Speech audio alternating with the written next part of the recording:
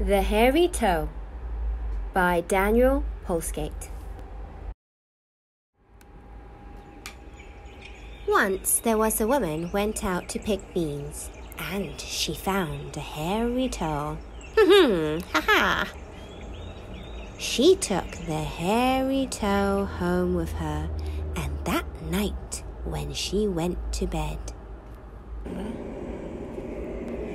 the wind began to moan and groan.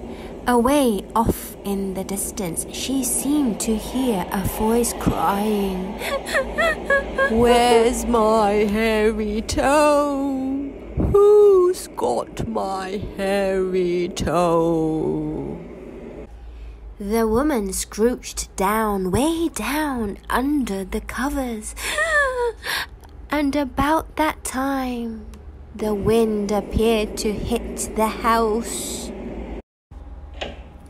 And the old house creaked and cracked like something was trying to get in.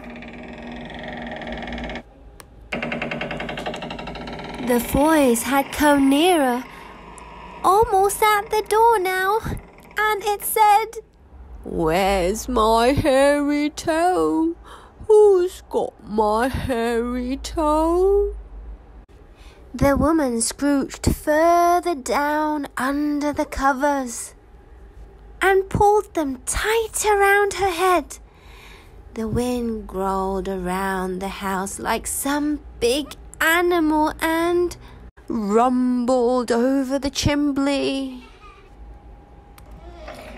All at once she heard the door crack.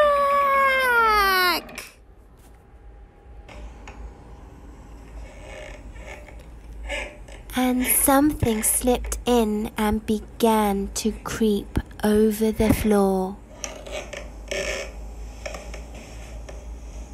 The floor went creak, creak at every step that thing took towards her bed. The woman could almost feel it bending over her bed. Then, in an awful voice, it said, "Where's my hairy toe? Who's got my hairy toe? You've got it!"